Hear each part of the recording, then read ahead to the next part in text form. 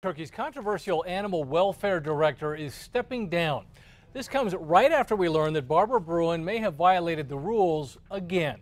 News 13's Haley Rush talked to the city today.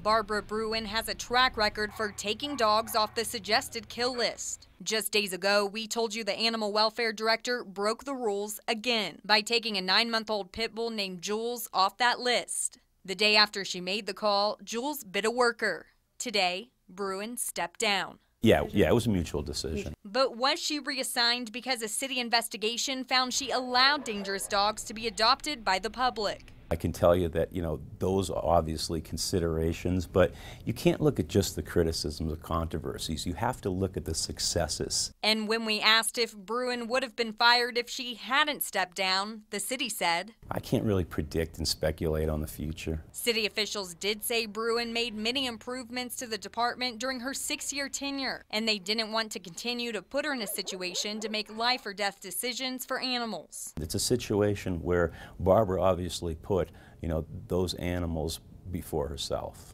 Her new role will have her focus on programs that will help end Albuquerque's pet overpopulation. We're trying to take the department and the adoption program to the next level, and that's what Barbara's recommendation was. But whether breaking the rules for Jules and other dogs was the reason for her recommendation, I think it's a difficult question to answer yes or no. Haley Rush, KRQE, News 13.